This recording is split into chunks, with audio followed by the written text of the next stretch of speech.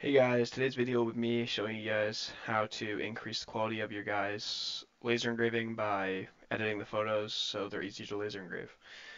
So I'm going to show you guys how to change a photo that looks like this with no detail. It's missing half its head and you can really see what its body looks like, and changing it into something that looks like this.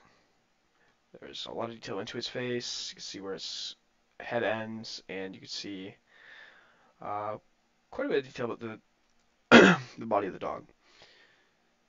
Hey guys, I would like to give you guys a little disclaimer before continuing the video.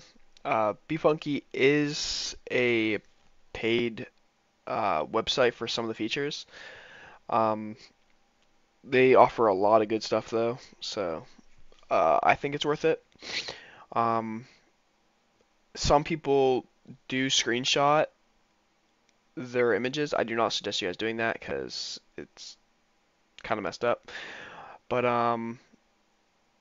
yeah, I just want to give you guys a disclaimer before I start the next step or the first step. So guys, to the first step, you're going to want to head down to the description of my video, and you're going to want to click on the BeFunky link. Once you click on the link, it'll send you to a website that looks just like this.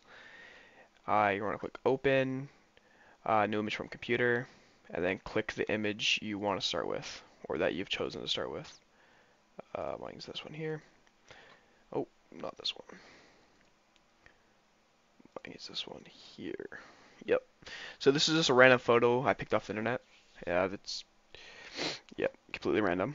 Um, so the problem with this photo to begin with is the color of its fur and the background of the image is too similar, so your laser can't really determine the difference, so it won't be able to grab any detail.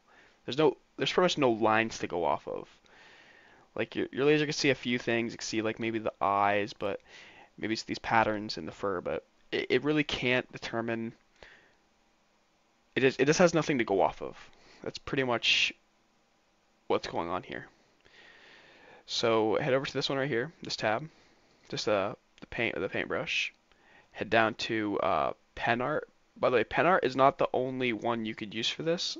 For some images, pen art might look really good, right? And then let's see. See, pen art looks pretty good for this image. But for other images, let's say it's not of a dog, it could be of. I'm not sure what you guys are lasering, right? So you could try out all these filters and all these AI generated editing, image editing things. I'm not really sure what they would be called, but I've also used crosshatch before. It looks really good. Not on this image here, but it can look good on certain images. Uh, I just suggest going through all these and clicking and finding whatever one gives your image the most uh, lines that give the right details for the image. For this image, I found that yeah, pen art 1 works the best. So once you find the the right photo editing filter or whatever you want to call it, that looks best for your image, head up to the top, click Save. Make sure to name the image something that you remember. Like I would name this one Pen Art 1 Dog with Background, just so it's easier to find for the next step. So the next step would be for you guys to head into the description and click on uh, PixArt, the link. So once you've clicked that link there, just go down here to select a file, and then in here find the image um, that you've chosen.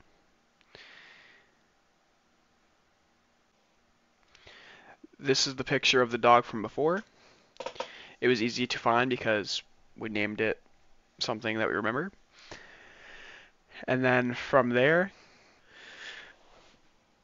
so once you've done that and downloaded it, head back to the software that you use to laser engrave.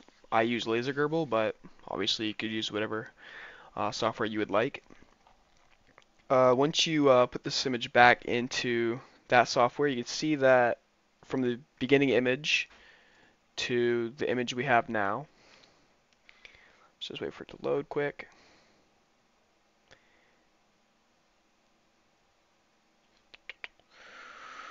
It has a lot more detail in its face for the laser to go off of, a lot more lines, a lot more just simple dots. It has the top of its skulls really showing, so we can actually see where its head is, and we don't have some background making it so then they're too similar, so we can't see that. You could really see the dog's eyes, its paws, you can see more of its chest, its whiskers. Um, there's still like a few dots and stuff, but that's nothing serious.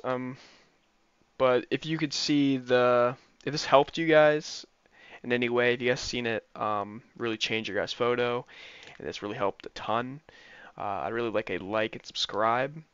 And if you guys have any tips for me, you could leave them in the comments. I read them all. I'll probably get back to you guys. And yeah, hopefully you guys enjoyed the video, and I'll see you guys on the next one.